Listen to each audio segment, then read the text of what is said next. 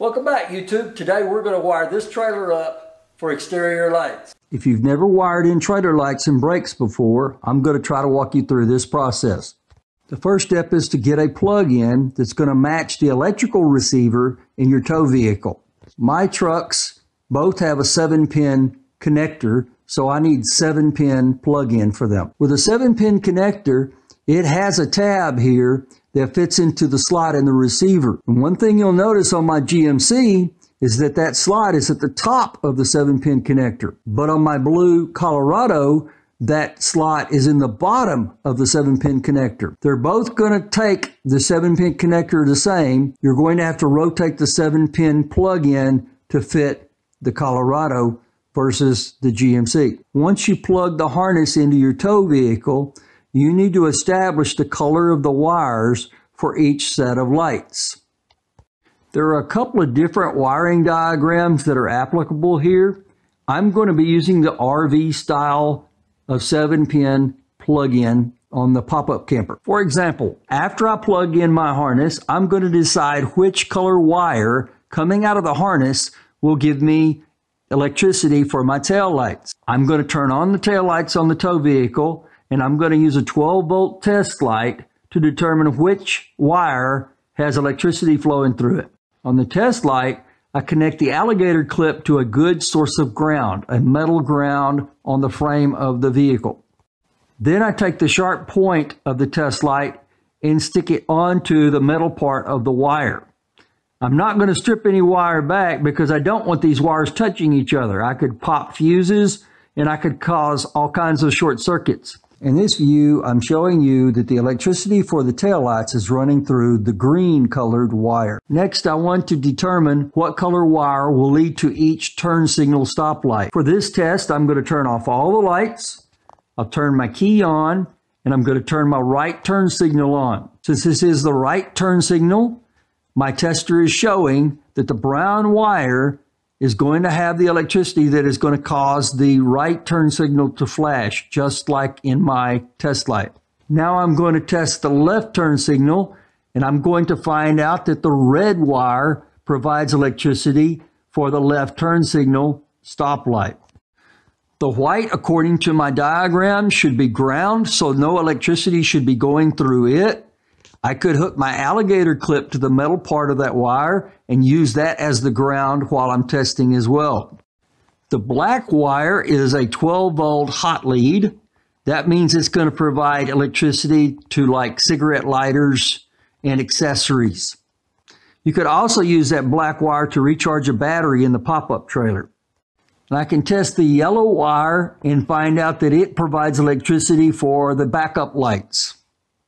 And the blue wire should be the wire that goes from the brake controller straight to the trailer brakes. Once you've figured all of that out, you need to have the wire in the correct size and style to be able to wire the trailer.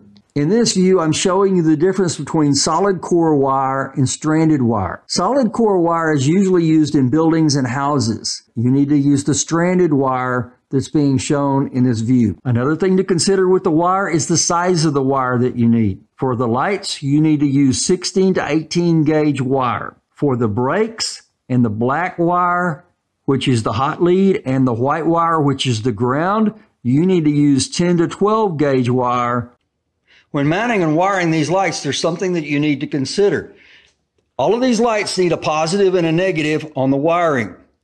They come from the factory with a black positive wire, and they ground with the negative through the screw. What they're relying on is metal contact between the screw and the skin of the trailer. However, the skin is mounted on wood. This is all wood.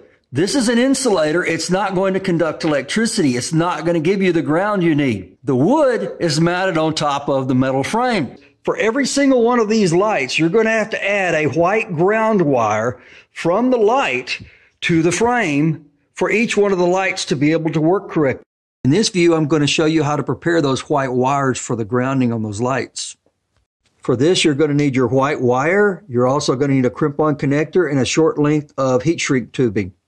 You need to strip off about 1/2 inch of insulation off the end of the wire. Then you will slide on the heat shrink tubing and then slide the crimp-on connector on the end of the wire. Next, you'll take some crimp-on pliers and squeeze the crimp-on connector onto the wire. Then you're going to slide the heat shrink tubing over the crimp-on connector and use a heat gun to shrink the heat shrink tubing. Make sure to give it a tug test to make sure that the wire is tight and the heat shrink tubing is sealed. And then you can plug in the white wire into the negative side of the light. In this view, I'm going to show you another way of attaching a ground wire to one of the lights. I'm using a pair of wire cutters to clip off this brass ring so that I have a straight piece of brass to attach a crimp-on connector to. Follow the same procedure as I had before. Strip off some wiring, install a crimp connector and some heat shrink tubing. I'm sorry about the focus. The autofocus is pretty tough when I'm working very close to the camera.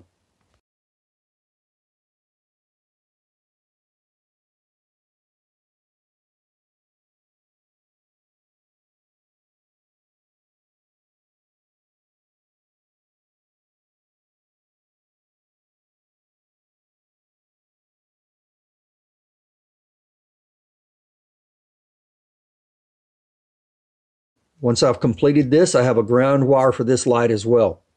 Now it was time to install the lights on the outside of the trailer. I had to drill a hole through the trailer on the outside so that the wires would be able to run to the inside.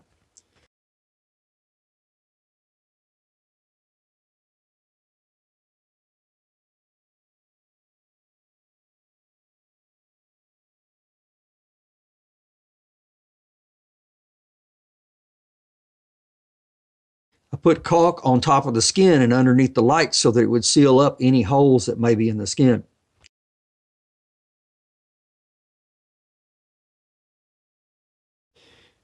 Once I had all the lights installed on the outside, it should have all the bare wires hanging on the inside. All of these wires will be covered up by paneling later on.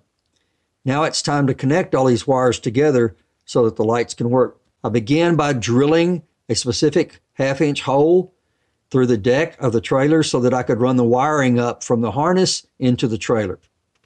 I stripped all the wires and began connecting all the same color wires together.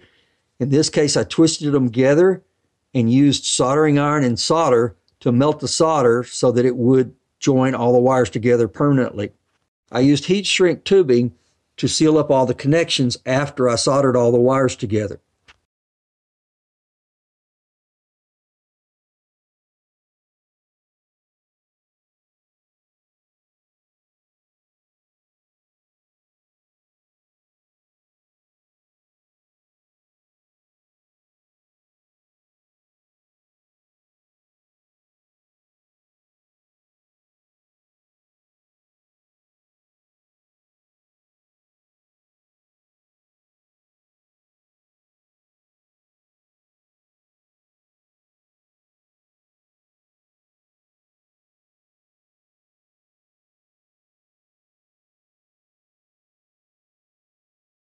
A different way of joining all these wires together is to use these crimp-on splice connectors.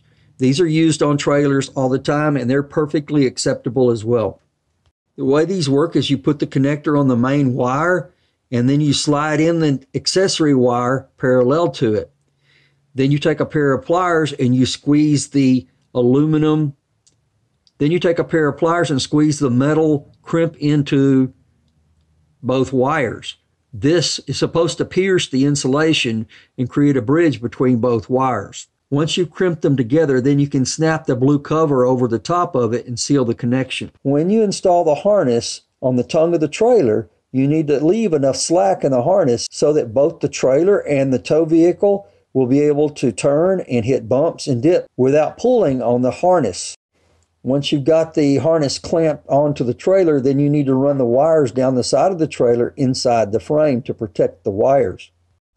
Next is to crawl into the trailer and begin connecting all of the lights from the trailer to the harness in the front of the trailer.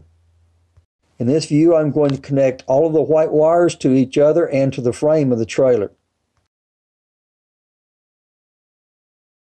Now that all your wires are connected underneath the trailer, it's time to hook the trailer up to the tow vehicle and plug the harness in and test all the lights to make sure that they're going to work correctly. Hopefully all of your lights work correctly, but if some of them are not working correctly, now is a great time to troubleshoot them and figure out what went wrong. Most likely, if any light doesn't work, your problems are going to be the ground became disconnected or the positive wire became disconnected.